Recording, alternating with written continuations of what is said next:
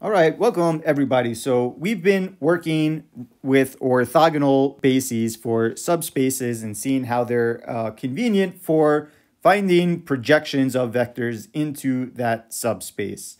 Let's take a look at an example here where we have two vectors u1 and u2. And so u1 is the vector 1/3 minus 2/3, 2/3. And u2 is the vector 2/3, 2/3, 1/3. And so if we take the inner product of these two vectors, we would get 2/9 minus 4/9 plus 2/9. So that cancels out. And the inner product of these two vectors is 0. So they're orthogonal to each other. And moreover, if I calculate the length of u1, you get 1. And if you calculate the length of u2, we also get 1. So u1 and u2, this is an orthonormal basis for this subspace W, which is sitting in R3. So let's consider what happens when I construct a matrix that I'll call U, whose columns are each consisting of one of these vectors from this orthonormal basis. So the first column is going to be u1, the second column is going to be u2, the inner product of these two column vectors is 0, and the length of each of these column vectors is 1. So let's see what happens when I take the product of this matrix U with its transpose, and then let's take a look at what happens when I change the order of that product. So I multiply on the left by U transpose times U on the right. And these calculations are done in the Colab notebook, which is linked in the description of this video. So that's about the least interesting part, is doing the calculations.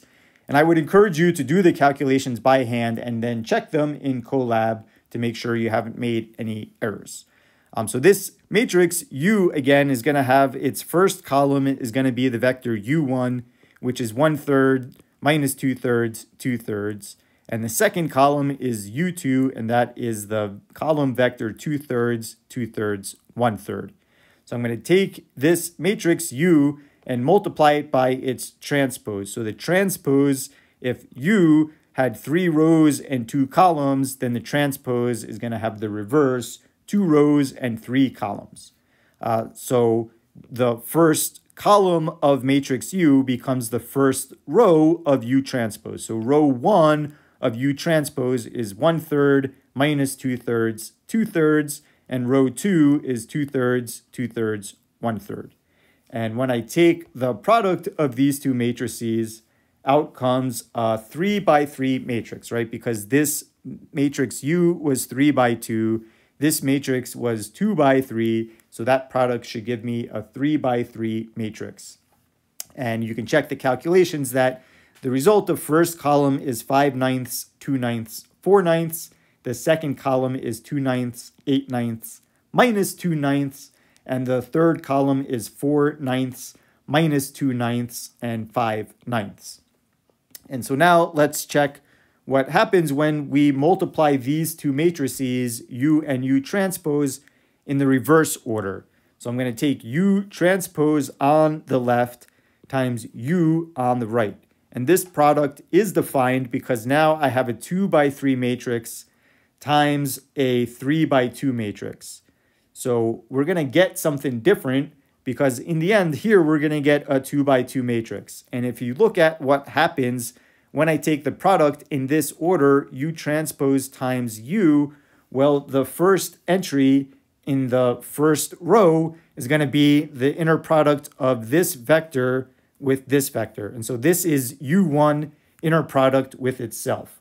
And because U1 was a normal vector, a unit vector, we get 1 here. This entry in the second column in the first row, we get by taking the vector U1 inner product with the vector U2. And because this was orthogonal basis, that's going to be 0.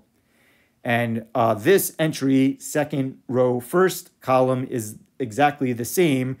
Here we're taking U2 inner product with U1, and because those were orthogonal vectors, we get 0.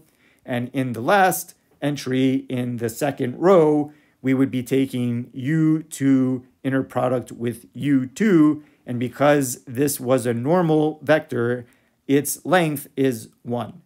So when I take the product in this order, u transpose on the left times u, we get the 2 by 2 identity matrix. And this second property, the fact that when I take u transpose times u, we get the identity matrix, this is true for all vectors u that we construct from whose columns come from an orthonormal basis for some subspace. So we need both the orthogonality and the fact that these columns all have magnitude 1, which are going to ensure that we get the identity matrix back. When we take the product in the other order, we get a 3 by 3 matrix, but this is not the identity matrix. So just be aware that we get the identity matrix when we take one of these products, and we don't get necessarily the identity matrix when we take the product in the other order.